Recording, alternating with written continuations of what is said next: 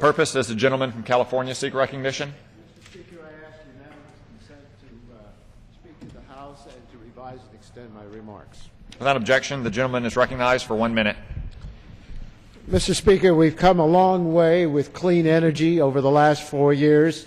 We've doubled the production of clean, renewable energy like wind and solar, and the new tailpipe standards for automobiles will double the fuel efficiency of our passenger vehicles. Still, there's much that needs to be done.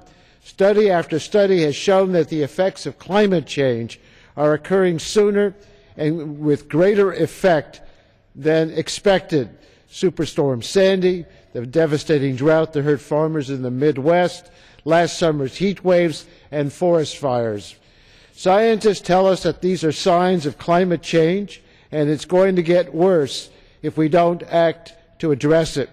Over the last 2 years, the United States has experienced 25 weather disasters that have caused more than $180 billion in damage.